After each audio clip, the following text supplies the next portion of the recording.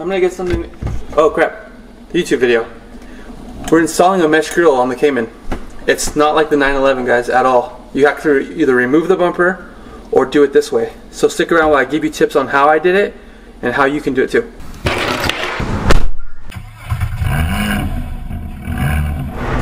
So if you're a 987 owner, Porsche owner, you know there's these front grills. Unless you have a GT3, stuff gets in here. You can't really see it because of the camera, but there's leaves in there. So I'm going to show you how to fix that the easy way. So you know how they say no ding squad, and you park far away so you don't get your car hit? Well, I'm lazy, so I park as close as possible. That's the straight up lazy squad.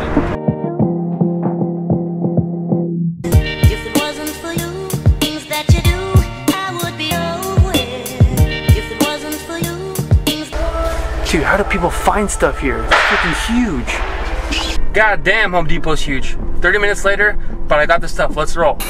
Alright, we got the supplies needed, guys. We're gonna need some kind of mesh grill. I like this hexagonal pattern I got on this one. Super easy install, guys. Plasti dip, favorite color, and zip ties. First thing that needs to happen is you gotta make a rough template. I used a piece of cardboard, and you're gonna get a mirror image up for the other side. But I got the rough template in. Now I'm just gonna try to make it a little bit better fitting, and we'll go from there. Now we got a better fitting, slightly. I know you guys can't probably tell the difference, but it's a little more precise than it was before. This is key, guys. If you spend the time making this perfect, you won't struggle later. This is my second time going at it, and the first time out, it was super hard, but this is the key. Make a really good template. Alright, got the shapes done. Look like freaking kindergarten arts and crafts here though. Look at all the mess I made.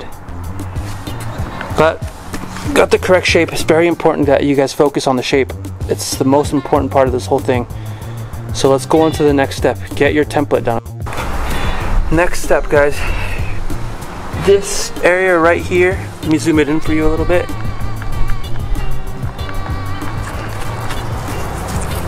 This area, my arm's in the way. This area right here is where you need a tape. Right here, this is where it's all gonna go through. One quick tip I have for you guys is to use your template that you have and practice getting it through here. Practice putting it in, because you want to try that as many times as possible before you actually do your install. Because this is what it should look like on either side. Protected. I'm going to try my hardest to not get in the way, but here we go. First you want to position it like this. Right, this is how it's going to go. You turn it and it's going to go in through that little hole I told you guys. So just slide it in.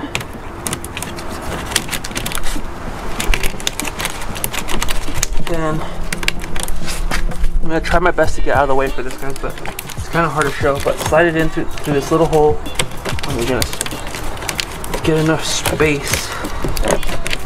Let me get from the other side of the camera. Okay, like that. Use your other hand to kind of maneuver it in. Now it's in.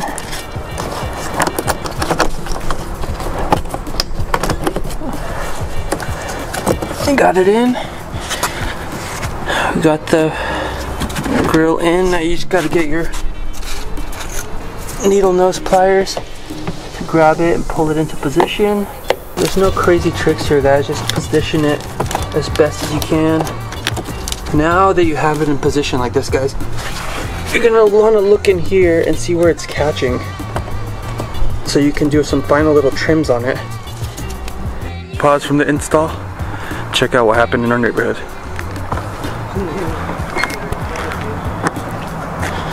That's right.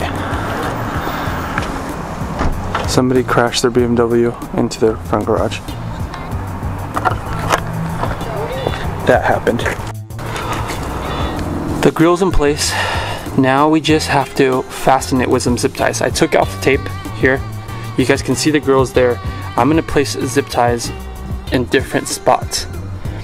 At the end of this video, after I place these zip ties, I'm going to show you the final product and give you tips on what I learned from this and after my second time going at it, because it was a little challenging. So stick around to the end. I'll show you guys where I place my zip ties, and place as many or as little as you want.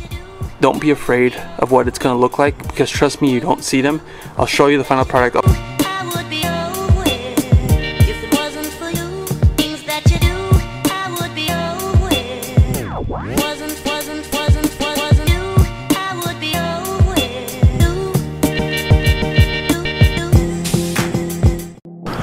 So I thought I'd end the video with some tips, guys, that I learned from doing this install. You guys can see my dog, the one that was sick right there.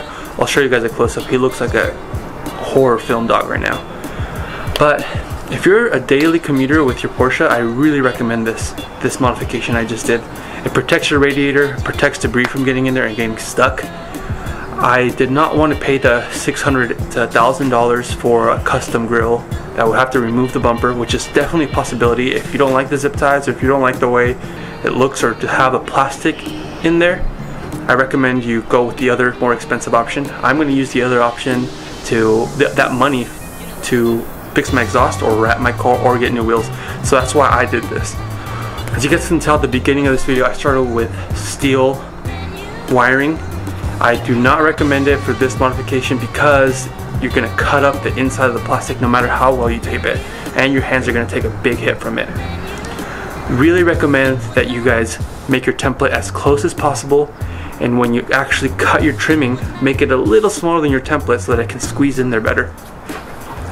I also do not recommend you guys use plastic dip like I first started using, because when you're squeezing the stuff in there, it peels off. Like, even how much you spray it, it's really easy for it to just peel off.